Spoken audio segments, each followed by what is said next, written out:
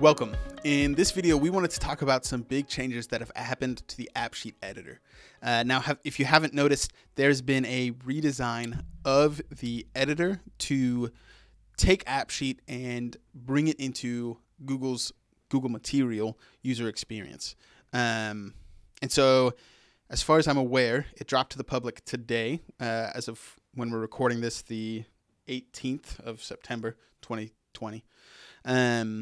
And so I've looked around it a little bit, but I wanted to record a video kind of talking about my thoughts, what we've discussed, changes that have been made and changes that haven't, to help you understand why this has happened, what's going on. This feels like a big change, what's happened. So first, the most important thing to recognize is this is pretty much just a user experience change. They've updated the feel of the app, the design of AppSheet, specifically the editor, to match Google's Google Material theme. This is to help integrate it into the Google environment. If you didn't know, AppSheet got bought by Google Cloud at the beginning of this year, and this is part of the process of Google really bringing AppSheet into the Google family. And so honestly, this is a big step. This really shows Google wanting to own up on AppSheet. So I wanted to look around and see some of the changes that have been made, kind of go over them with you. So let's jump into the editor.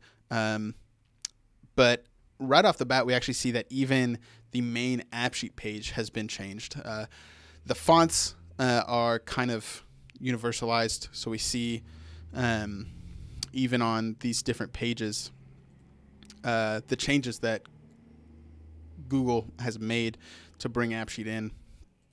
So it's pervasive throughout all of AppSheet, not just within the editor. But let's jump into an app.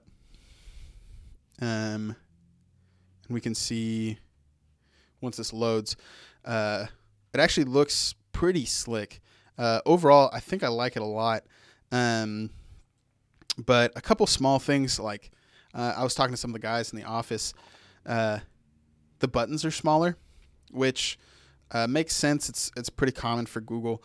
But AppSheet had them spread across the top. Now, there's just a design principle that talks about how when a button is smaller, it's actually harder to press. So that was the first thing I noticed. But honestly, I'm not having a really hard time getting to where I need to go.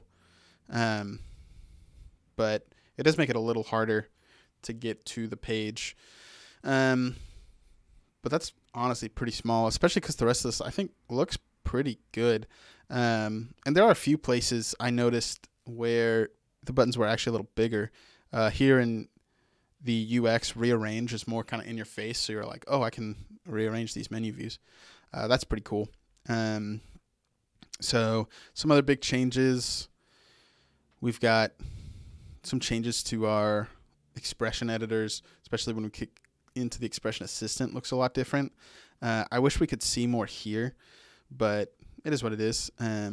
We can collapse this so that we can get more here. This just feels kind of unnecessarily big. But, I mean, I'm really nitpicking here. Like, I'm looking for stuff to have a problem with because, honestly, I really like the Google Materials feel for the most part. I think it feels nice. I'm really hoping this means that dark mode will come soon. Google hasn't historically been the most accepting of dark mode, but they're starting to get in. So that's exciting. These look pretty good. So let's jump into one of these. Okay, these icons, again, these are smaller, which makes more space for some of this. This is another interesting thing. The add button looks different. It used to be that row with the plus, and now it's just this one button, which, again, I don't know how I feel about that. I think I feel good. It definitely makes it less cluttered. But on the other hand, I feel like this add button might be a little easy to overlook. This is kind of speculation, though, because this is, like I said, the first day this is dropped. So there's a lot of stuff here that I won't know until I really get in and feel this out. Okay, so these drop downs are different. They're all fully collapsed, which is kind of nice, so you can see everything at once, and then click into what you need.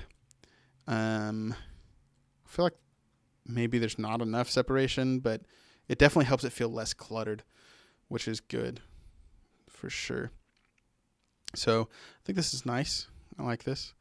Another thing I noticed, if we go over here, these kinds of toggles have changed. So we've got this new T button, right? This isn't something we've seen before, I think. But I really like this. It really hammers home the difference between when something is dynamic and when something is static text. And I think that is going to be helpful for people trying to learn AppSheet to really, like, again, hammer home the difference of this is an expression and this is standard text. And so they can hold and house and do different things. Again,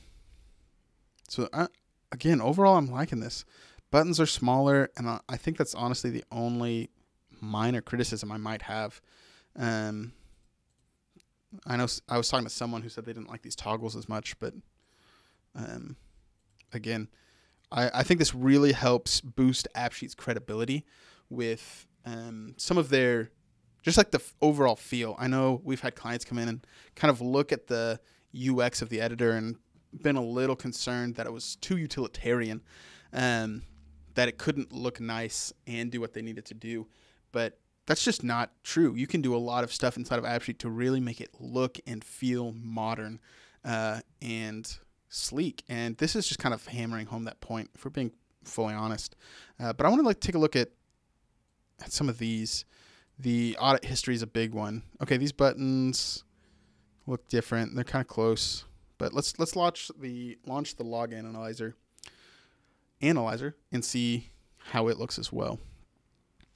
Okay, so this is different. Our graphs are still the same, and this actually looks okay. No, this feels less cluttered for sure, but this looks pretty much the same. And maybe it looks like they've standardized the font with kind of everything else in the app, but okay. I like how big this is. It's definitely bigger than it used to be, but on the other hand, this text looks smaller, and maybe it's just because I'm so far away with recording the video, but I think I wish that text was a little bigger, but I think I like this. It again looks sleeker, and this all just helps AppSheet feel more modern, which is huge because AppSheet is such a modern platform. The idea that we can develop full functioning, full-fledged apps in a few hours is revolutionary, honestly. And so, especially just as how well AppSheet does it. So I think this is really just helping AppSheet feel more modern, feel more part of the times. Yeah, overall, I think I like it. Part of me, again, wishes some of the text was bigger, wishes some of the buttons were bigger, but I'm also just a big guy, so maybe that's just me. But on that topic, I'd love to hear what y'all think. Please throw your thoughts in the comments below. Do you like the change? Do you not like the change? Is it just different? Something you'll have to get used to? What do you think about the Google Material update for the AppSheet editor? I'd love to hear. And again, this hasn't really changed a lot inside the app itself. There's not a lot of functionality changes. One thing we did notice that was actually pretty cool is under forms, you can now change the column order in a form, which is huge if that's something you're wanting to do. And if that's something you've never thought of before, then you probably think that's silly. But I'm really excited about that. We've made a couple videos about workarounds for that. And now I think, as from what I've seen, those are really the only videos that have been made obsolete by any of these updates. And even so, they're not fully obsolete. So that's something we really wanted to encourage as well, is that even though this looks new and sleek, it's mostly a cosmetic change. There aren't a lot of features that have been added or changed dramatically. But yeah, please throw any questions or comments or thoughts you have about these changes, or any other changes you've noticed that I didn't point out that you think were worth noting. We'd love to hear more of your thoughts. Thank you so much for watching.